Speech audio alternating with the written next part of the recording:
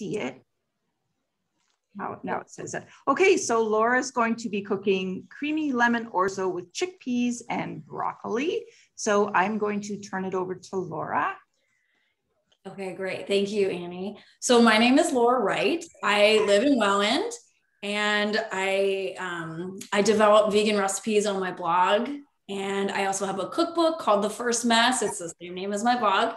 And the recipe we're making today, my theme for these recipes was like kind of comfort food that's also easy enough to fix up. Like it's not like a multi-hour project. And of course, we only have so much time with this Zoom cooking thing too, right? But I think sometimes we just like kind of want something comforting that's also a little weeknight friendly. And also everything I'm making, just like my blog and my book, everything is vegan, but it does not sacrifice flavor or anything like that ever. So today's recipe is based with orzo, which is a rice-shaped pasta. I use this a lot in my cooking. Like it cooks quickly. It's very versatile.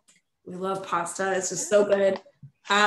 But in this dish, it kind of gets super creamy with broccoli. We add chickpeas for a bit of protein, and it's just lovely. And it's like pretty simple ingredients, comes together quick enough. So I think we can just get started on everything if everyone's okay with that. I got a question. Yep, sure. Do we need to take notes, or is the recipe available? The recipe is available on my website. Okay. I think I did send the link to Annie, but if we need to somehow send the link out to people afterwards, that's no problem. I can. Okay, thank you. Yeah. I did forward it actually to the other libraries, but maybe they didn't send it out, but I can resend it to them. Okay. Wonderful, great. Thank you. So the first thing we have to do with this recipe, because it is a creamy lemon orzo, and because I am vegan, so I don't really consume cream. The way we make this creamy is with raw cashews. I have soaked these for a few hours. I'm going to combine these raw cashews with water and a little bit of nutritional yeast, which I'll talk about in a second. I'm going to combine these with water to make our cream that we pour in at the end, and it just makes the texture so unbelievably rich. Like people would swear there's dairy in it, but there definitely isn't. It's just the nuts and water. So I have my blender pitcher here, and I'm just going to start mixing that. I have a 1/4 cup of raw cashews there. And then this is 1/3 cup of water that I'll just put in. And now I'm adding nutritional yeast. So nutritional yeast is an inactive yeast. It's used like as a spice or a seasoning, very common in vegan cooking. Some people say it has a cheesy flavor.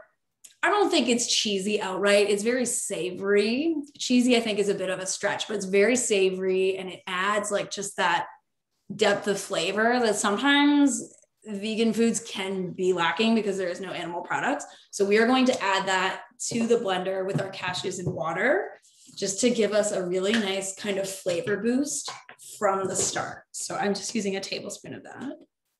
And that's just going to go in. And it just kind of looks like little flakes. I don't know how to describe it. It's really good on popcorn too. Like it's very versatile. So I'm going to put the lid on this. I'm going to see if I can mute this while I have the blender on, because I'm just going to mute it for a second while I blend, and then I'll be right back.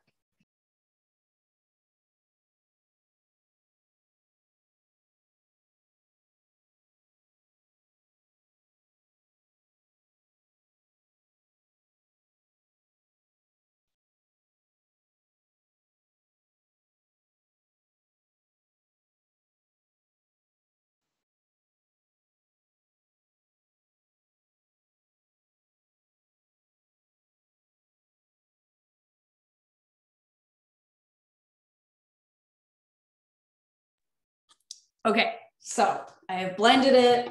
It's very smooth. And I'll pour it out here so we can just see what it looks like. It's super thick and creamy. And we're just gonna put this aside.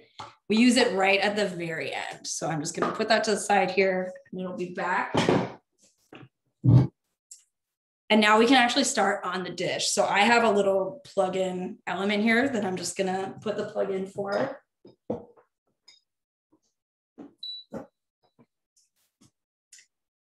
So I turn this on, to medium. I'm just gonna get this skillet kind of hot. The first step, I will sear the broccoli a bit first, just to get a head start on it, because you know you want like a little bit of like caramelization and browning on the broccoli. That's going to build flavor from the start. I just get that seared really lightly just so it starts to soften, and then I transfer it back to the container. It'll keep cooking as it sits, and then I'll start building the orzo in the pan, and then we just add it back in at the end. So to cook that, I'm just gonna get some olive oil in my pan. I have this pan on medium. Just gonna put that in.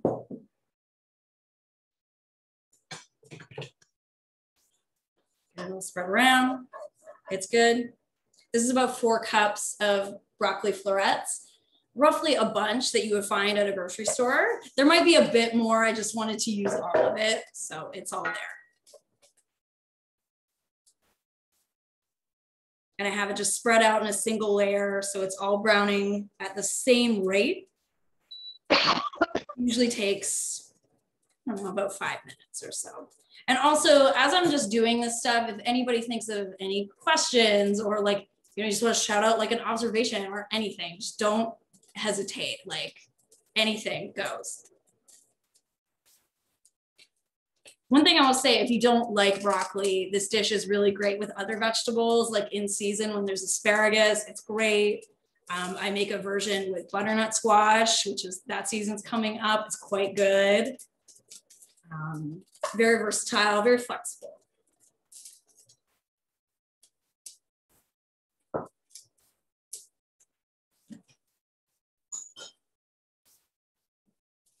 Can everyone hear me okay?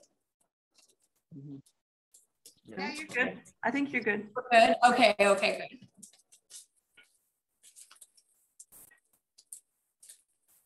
So it's sizzling. I'm just gonna give the broccoli a little season with salt and pepper. Just to build some of the flavor right away.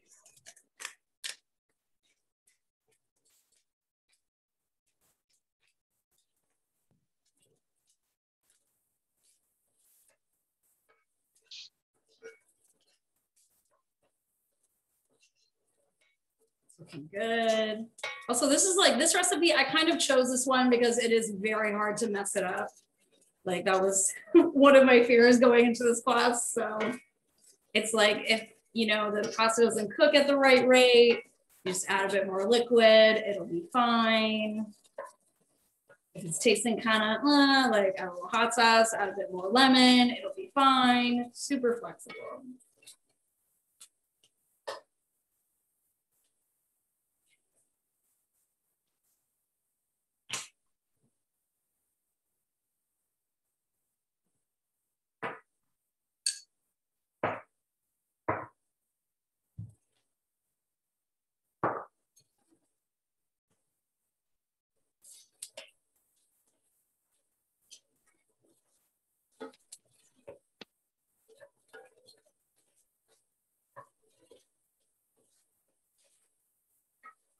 It's starting to get really bright green.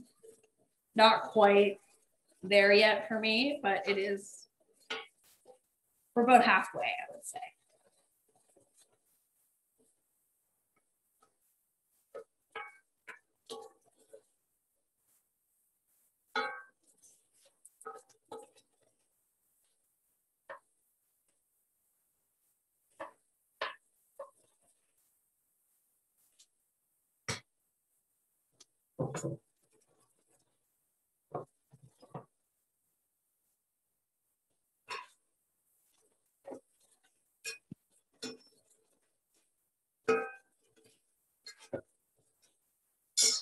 Okay.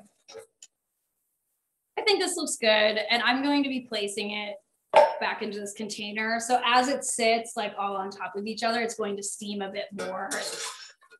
Probably get right to the point where we need it. So I'm going to take it out.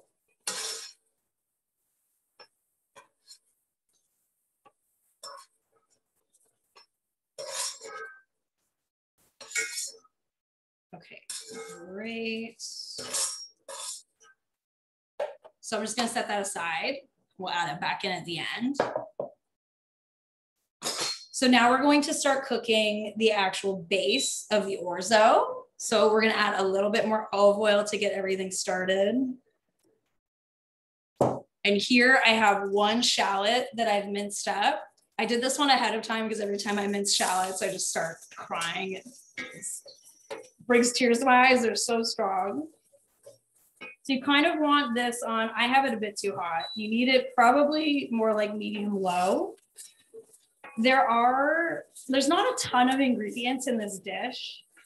So I find with the shallots, I like to really cook them, like really thoroughly cook out any rawness to get all of the flavor extracted out of them. They will turn almost kind of sweet if given like the full amount of time to develop flavor. So if I start seeing any browning on these kind of prematurely, I will just lower the heat again. Right now, I think we're okay, but while that's working, I am going to mince some garlic. I have 2 cloves of garlic that I'm just going to mince here.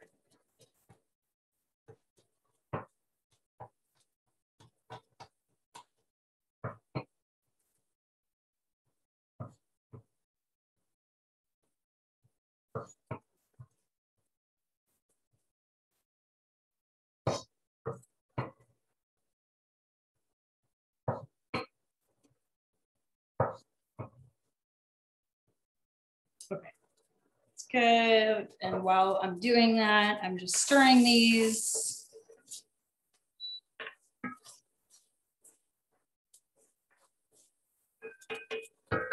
Great.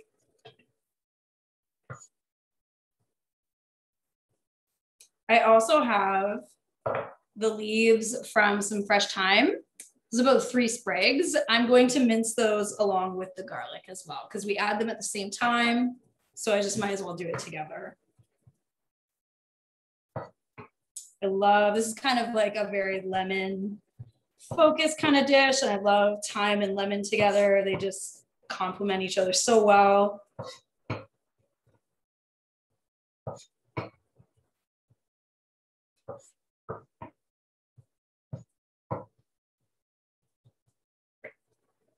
Okay, these are looking pretty good. I'm going to add my garlic and thyme to the pan. And they only need to go for about 30 seconds. Garlic can burn pretty quickly, so just get that in there. And then there's also, this is an optional ingredient, but I'm gonna use some ground up chili because I just like a little heat just to balance things out, not to make it hot necessarily, but just to balance out the flavor with all the lemon and everything else we have going on. So I'm just adding a little bit of that.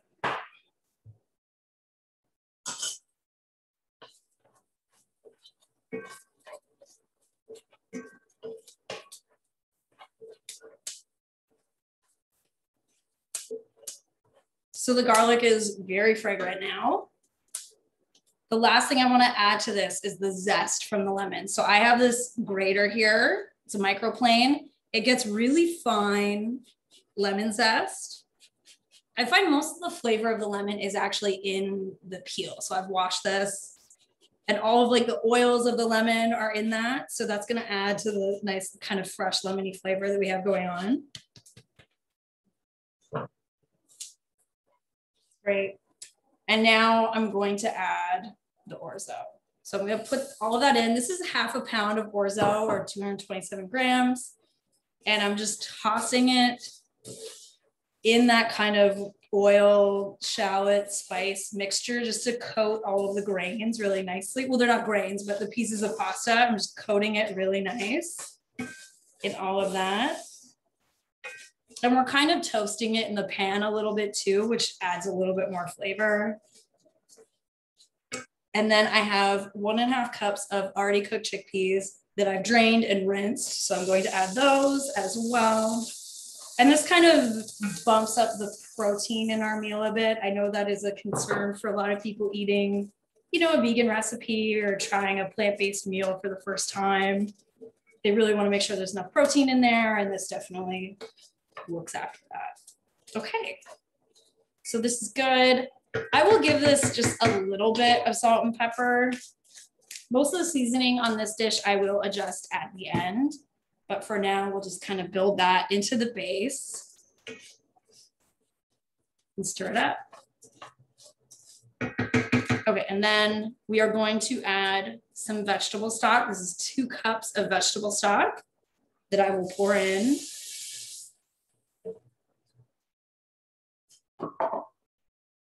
I'll give it a little stir. And then from here, I am going to bring this mixture up to a boil, and then we'll lower to a simmer. And then we're just going to keep simmering this until the little bits of orzo puff up and soak up all of that vegetable stock, and it gets like just soft enough. And then from there, we just really simply finish the dish with the broccoli. We add some herbs. We add that cream that we made earlier, and we'll plate it up, and I'll show you what it looks like. But for now, we're just waiting for this.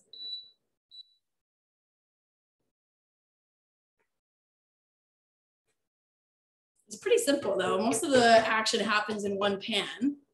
And if you're feeling kind of, you know, like I feel lazy some nights when I'm cooking.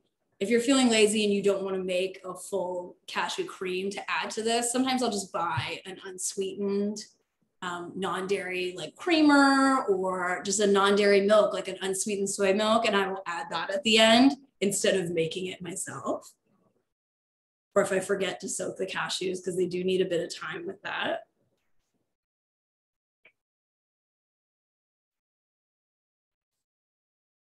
Great. Amazing. So I guess this is the time, this is kind of a waiting game now. So if anyone has any questions, or if people like just about vegan cooking or cooking in general, or if, you know, you just want to like talk about cooking and stuff, like we can do that, you know, it's very, very free format. Ask me anything. I love it. Or if you're cooking along and like you missed a step or something, just let me know. I can get you back up to speed, no problem. Everyone's so quiet. Yeah, this group is very quiet. Yeah. That's fine, that's fine. Anyone? Okay, Laura, I have a question. Sure. Do you always cook your own chickpeas? They weren't canned. Okay. These were canned. These were actually, they came from a can and I rinsed them. It's just, I got all my stuff ready before we started. Okay. But I try to cook the dry ones a lot because I find the texture is a little bit nicer. Like I can just get it to where I want it. But I also I just have canned ones on hand in case I have not planned ahead and I don't have them cooked. Like I just, you know, I think we all relate. Sometimes you just get in a jam. It's not, and they're fine. They're great. Yeah, absolutely. Yeah. I cook with them all the time. They're great. So one thing I will note about this recipe before I get back to chickpea talk, the orzo in this recipe, as it's simmering, the orzo wants to stick to the bottom of the pot. Like it has that starch. It just desperately wants to stick to the bottom of the pot. Just, you'll be stirring this one here and there just to make sure that's not happening. But yeah, other than that, it kind of just takes care of itself. But yeah, I guess to answer your chickpea question, I do both and there's no shame in it. It's like whatever your time constraints, whatever you like to do, whatever's easier for you, that's the best thing to do. Okay, and beans and legumes, how long do they last in the fridge? Like I actually freeze them. When I cook my own, I will drain. Some of them I'll keep in liquid in my fridge if I'm going to use them that week. So the bean cooking liquid, I'll just submerge, like I'll have like a jar of cooked chickpeas. I put some of the cooking liquid on top, close the lid, keep that in the fridge.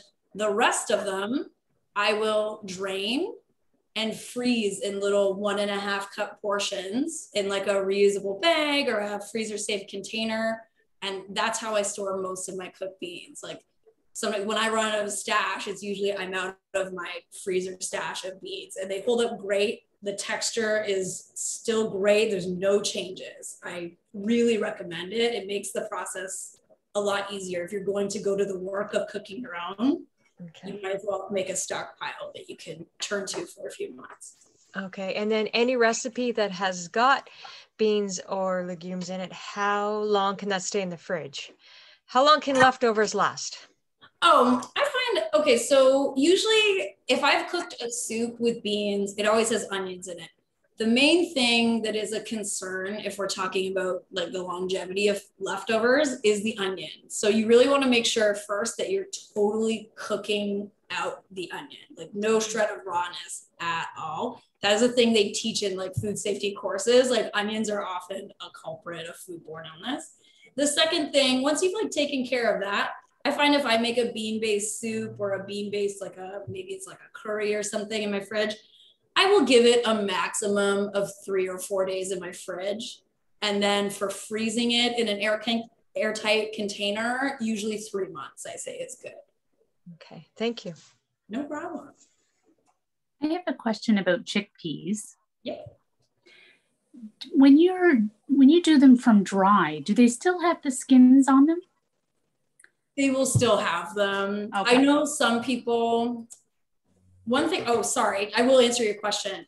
Sometimes when I'm making this, like I made this in a wider pot than I normally would, so the liquid is evaporating kind of quickly. So I'm going to add just a splash of water, or like if you have more vegetable stock, you could add it at this point. I just have to, one second. To your question about the chickpeas and the skins, I still have the skins. They like, even when I cook them from scratch, they still have it. I know some people, if they make hummus from scratch, they swear if you peel the skins off of every chickpea, the hummus will be much smoother. I find that process very painstaking. That seems a little excessive to me. But no, like to the short answer for your question, like cooking from dried, unfortunately, does not eliminate that slippy little skin. I know some people don't particularly love that. So just adding. Thank you.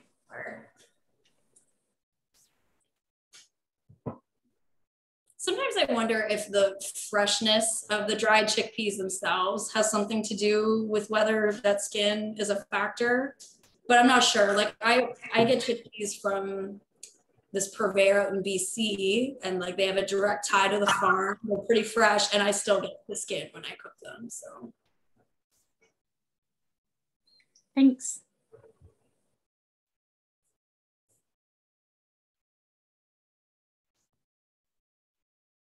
So we're doing good. I would say the orzo is probably about halfway there.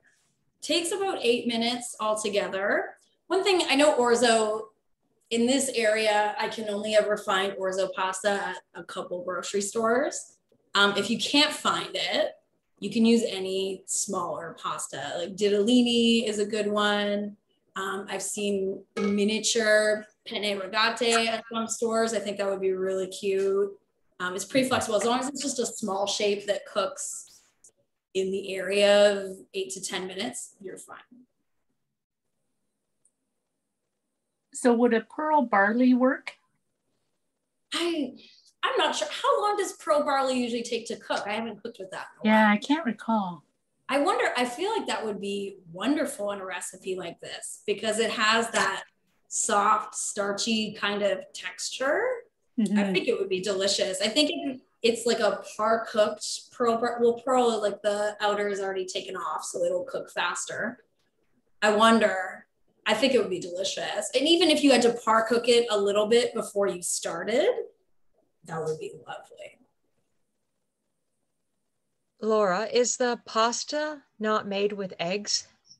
No, most packaged pasta I find is not made with eggs anymore. Like okay. The few brands that still use eggs will advertise on the package, like made with real eggs, or often when you see fresh pasta in a grocery store, that will have eggs for sure.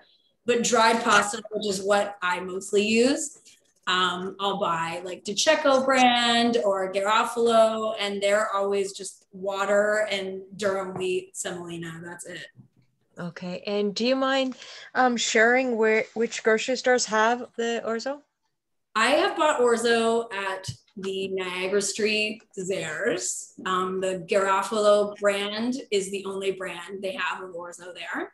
And then Camizo's, if I'm in Niagara Falls, Camizo's has orzo from multiple brands. They have every type of pasta there usually, so. Thank you. I find orzo is really nice for making kind of a salad too. Like often I'll pre-cook it, cool it off, just toss it in a simple kind of lemon dressing, and I'll roast up little dices of vegetables, add a bunch of chopped herbs. If you eat cheese, you could crumble in like a soft cheese and that. It makes like a really nice little kind of salad. I was gonna say a summer salad, but summer's almost over, but you could still do it.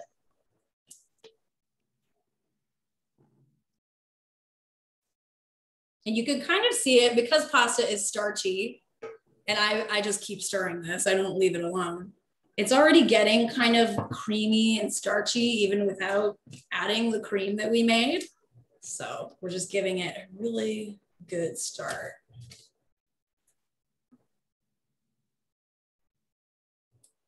While we're waiting, I'm going to chop my parsley, which we just use at the end, but I just have some parsley from my garden that I will chop up.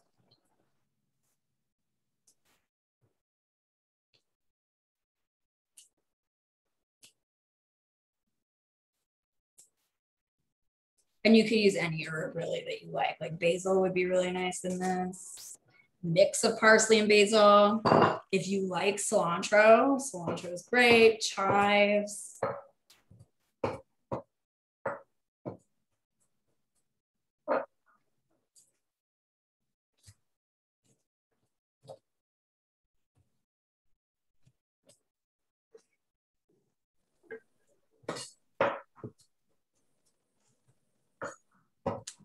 I have another question about the cashew cream. Yep. I was a little glitchy at the beginning of the session when you were doing it. Okay. Could you just do a recap of what you did with that? Sure, no problem. So this, I soaked a 1/4 cup of raw cashews. I find raw cashews is probably the best here because the flavor is much milder than a roasted cashew. But I soaked a 1/4 cup of cashews for a few hours just to soften them up. And then I drained them and combined them in a blender with a third of a cup of water and a little bit of nutritional yeast, which is like our little super savory kind of spice that we added. Blended it until it was really smooth. And then that's what we ended up with. And I just kind of put it aside. We only add it at the very end. So I just like to get it out of the way so that I have it ready when everything's all done. Thank you. And do you use the water, when you add the 1/4 cup of water, do you use the water that you soaked the cashews in for extra flavor, or do you just use regular water? No, just regular water, because sometimes with nuts, depending on like how they were packed and like other things in the environment, there's some sediment from other products on there. The resulting, like the soaking water, it does not taste particularly great. I don't think it really adds anything. And like with this, we're making a cream. So I just want it to be very neutral and mellow. So I just use water. And just subtle. Yeah. Now, if you wanted a nuttier taste, could you roast the cashews? You definitely could. And I think that would be delicious. Or you could just use pre-roasted cashews even. Like that would be great. Because sometimes when you go to a store, I find around here, I can only find roasted ones. And I think in this situation, it would still be really good. Yeah, because I find I tend to roast my nuts, any of them, just because it enriches the flavor. Oh yeah, I definitely will. Yeah, like the caramelization, it's so good. Yeah. And you could even use, if you don't want to use cashews, like if you know someone with a nut allergy, I have done the same thing with raw sunflower seeds. Delicious, still really good. Like a toasted pumpkin seed, that would be good. It's very, again, it's very flexible. So. And Laura, would all of the nuts be unsalted, of course? I prefer unsalted because like I like to control the amount of salt. But having said that, if you can only find salted, that's not a big deal. Like just keep tasting your food as you're making it. Maybe since you're adding this at the end, maybe just go light on salt at the beginning so that you can taste the final product and get a better sense of it. I tend to like things a bit saltier, so that would not faze me. But yeah, like just be mindful, that's all. Okay. Well, because sometimes the vegetable broth can have a high like sodium too.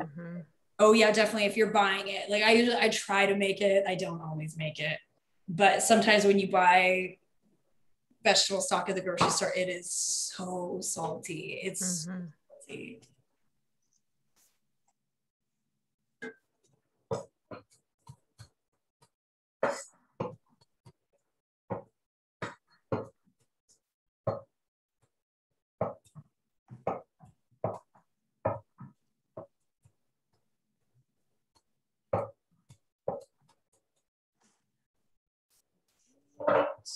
I'm just gonna taste a little piece of the orzo to see where it's at.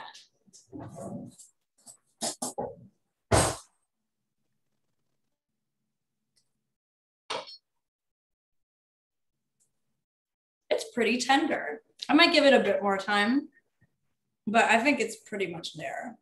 And of course, it will keep cooking after we add the broccoli. Even as it sits after you've served it, it's still absorbing the liquid.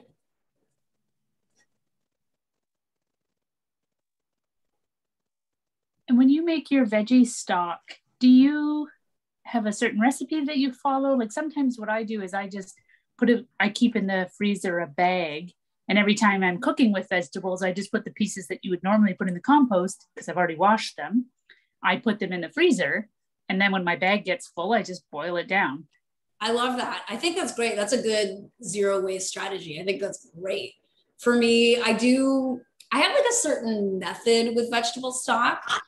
And I do have the recipe actually in my cookbook, which I think is available in the library. But I try to stick to certain vegetables for mine just to increase its versatility in my dishes. Onions, carrots, celery, that's the core for me. I try to avoid anything strong, cruciferous tasting like broccoli or cabbage. I don't think I would ever use that unless I was specifically making like a cabbage soup or something. Yeah, the broccoli, that's the problem with doing it that way, is that it's just a collection of whatever you had, right? Right. And broccoli is such a staple that I end up with, it can have a stronger taste to it. And unless I'm using it for broccoli soup, then. Right. For broccoli soup, it's brilliant. But yeah. I do like to definitely saute the cut vegetables a little bit first in a bit of oil to get caramelization, which will build flavor in the stock. Sometimes that's a good idea.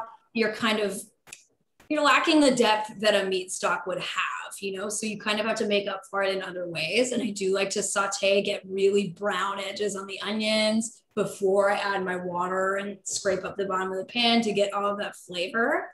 I do like to use a lot of thyme and parsley. Those are my favorite herbs for stock. A bay leaf, always, garlic. But yeah, that's it's simple, but just like taking my time with it. And I'll only simmer it for about 40 minutes. I won't go for like hours at a time. I think vegetable stock actually gets worse the longer you simmer it, because I don't know, the flavor of the vegetable kind of changes to me. I don't know if anybody else out there has an Instant Pot, but I do love making the vegetable stock in that because it is a pressure cooker. So it's totally contained. It keeps all the flavor within. That is kind of one of my favorite uses for that appliance. But I also just like making it the old fashioned way too. So I think our orzo is there. I'm going to see if I can I'm going to move. I don't know if you can see it, and I want everyone to see what it looks like. So I'm going to move my computer a bit. This is kind of the stage that it's at. And now I'm going to, just make sure that's there. Okay, good. Now I'm going to add in our cream that we made and just get all that in.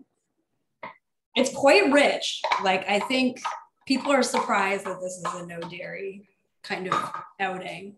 So as you stir it in, you can see it's really kind of creaming up this mixture.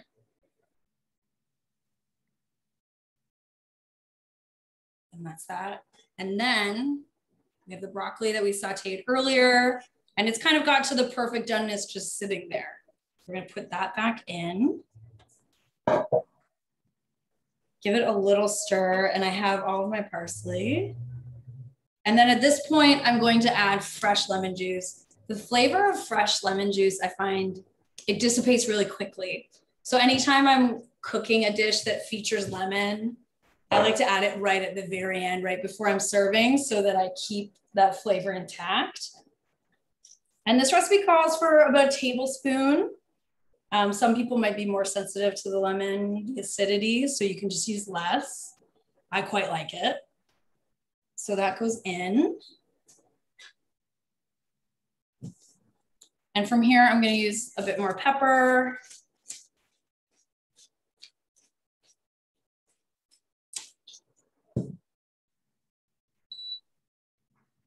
And we're just stirring all of that to combine.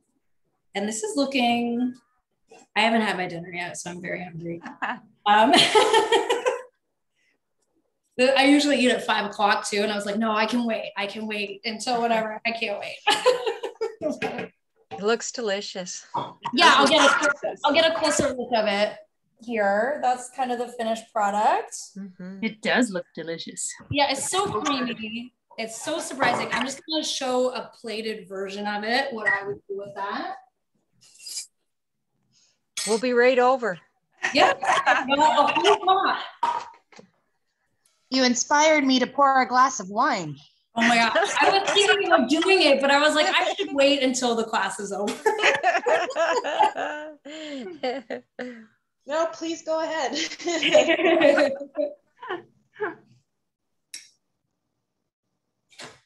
And thank you for those tips of roasting the vegetables for the vegetable stock. I would never have thought of that.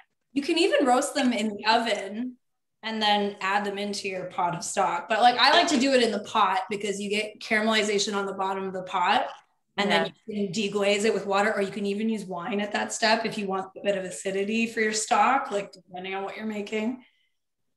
So how do you do it in the Instapot? In the Instant Pot, I will do the same thing. I'll put it on the saute function. Yeah. I'll get the caramelization going, same thing. And then I pour in my water, seal the lid, and I will do manual high pressure for 20 minutes and then a natural pressure release. And then when it naturally releases, take the lid off, it's ready. Perfect. Okay, so I have to sneeze. I'm sorry. That's why I think I'm okay. So this is the finished dish, looks like that. I have made ahead of time, I make this kind of savory sprinkle. I can bring it up to the camera. It's finely ground, just whatever nut you want. I use sliced almonds, some of that nutritional yeast that we talked about that's really savory, a little bit of salt and a little bit of garlic powder. And I just grind it up in my food processor. And this is kind of like, it doesn't completely replace Parmesan cheese, but it gives you that kind of savory, little salty sprinkle on top that sometimes you miss when you're vegan and not having Parmesan cheese. So I put that on top, and probably a little bit of extra pepper, because broccoli and black pepper is just the best to me. I love it so much. And I'll put like a nice little drizzle of olive oil just to finish it. This is optional, but I like it. And then, and you could do like a little chili flake on top of that if you want. And that's it. That's our dish. That looks awesome. It's pretty easy. It all happened in one thing and turned out pretty good. So that's that. If anyone has any questions or anything, let me know. This came together a little bit faster than I thought, because I think we were supposed to go to 7 something, but I think I picked a recipe too quick. But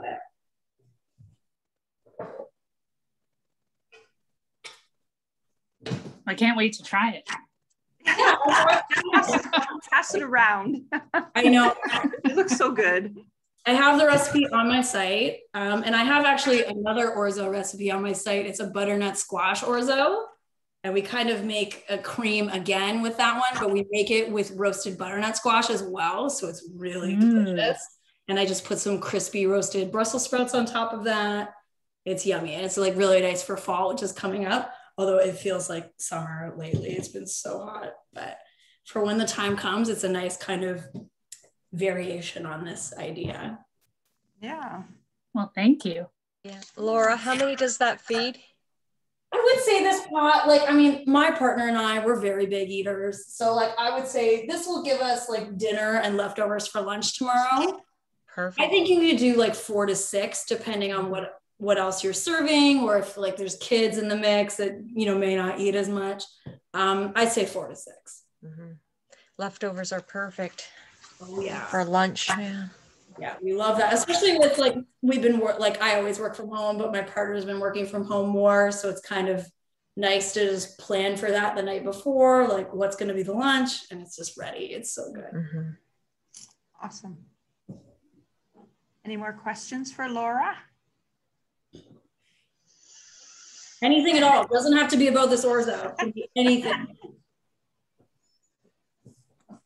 So Laura will be back on October 12th and then again November 16th. So if anybody wants to get the recipes ahead of time for next time and you want to cook along with her, that would be fun too. Mm-hmm. I have the recipe. I mean, I can email it, or if anybody emails me, I can email it to them, because I think most of you are probably from either Pelham or West Lincoln. So I don't know. I mean, if you email me at the library, it's Annie Ferguson at wellandlibrary.ca, and I can send you the recipe. But I think I did send it to Lorraine at West Lincoln and Mel at Pelham, so they should have it already. Yes, and Mel gave us the link. Oh, just for this? To the website. Oh, where it was posted. Oh, okay, sure. So you have the recipe then? We do, okay. Or I do. Okay, so Annie, I don't. All I got was an email from you with the Zoom link. Oh, okay. I will, yeah. Anybody that registered with me, I'll send it out. I thought I had already done that, but maybe I forgot. So for next time, I'll make sure I send it out ahead of time. So if you want to get all your things and cook with Laura, would be fun too. I mean, yeah, usually with that, it's nice if you have it kind of, I tend to have a lot of it chopped up ahead of time. So that is like helpful, but I know not everyone has time for that. So like either way, we'll just go at a pace that works for everyone. And also like you can just Google, if you Google, my website is thefirstmess.com. If you just Google First Mess and lemon orzo, you will get it. It will be the top Google search result. So if you forget to email Andy about it or whatever, it's all there for you. Laura, what was that called? First Mess? Thefirstmess.com is the website. Okay. Yeah. And then if you just like want to Google for just that recipe, you can do First Mess lemon orzo and you'll get it. And I don't think it was a mess. What's that? I don't think it's a mess at all. No, I mean, actually, that's the funny thing about it is I'm a very tidy cook. Like, I clean as I go. I'm like really mean about it. When people are cooking with me, I'm like, you should clean that. It's just, you know, I've had my website for 10 years. I can't change it. No, everybody knows you. Yeah. Do we know what the menus are for the October and November events? I haven't decided. Or we're not. Okay. I haven't decided. I'm leaning towards, for the October one, I have this amazing, well, I think it's amazing. It's my own recipe, but it's a butternut squash chili with quinoa and black beans. It's easy. Again, it's a very easy recipe, but it's like super comforting. It's like a nice little twist on chili. I have like some smoky chipotle peppers in the recipe. Oh, yeah. So nice with the squash. Like it just tastes so good. Maybe we could do like a little like savory corn muffin on the side with it or something. Ooh. I'm leaning towards that right now. So sounds good. And where's your cookbook available? It's available at the library, but you can also get it through Indigo chapters. Like Amazon has it, anywhere that sells books. There's a really great small bookstore in St. Catharines called Someday Books, and they sell it as well. And they're great. They're a great bookstore. But yeah, anywhere that sells books, they have it. Thank you.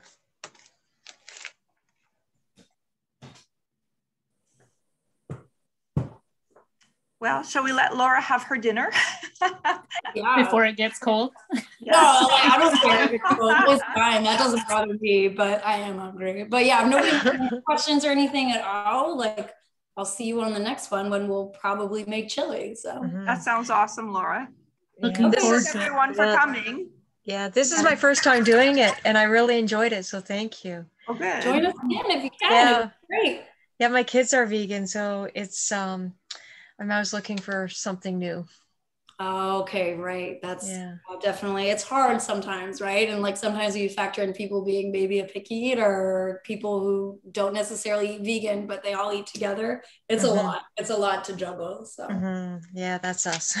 Yeah. So well, thank you so much, Laura. Thank you, everyone. I hope everyone has a really good night. Thanks for joining me. We'll see you next time. We'll see you at the next one. It'll be great.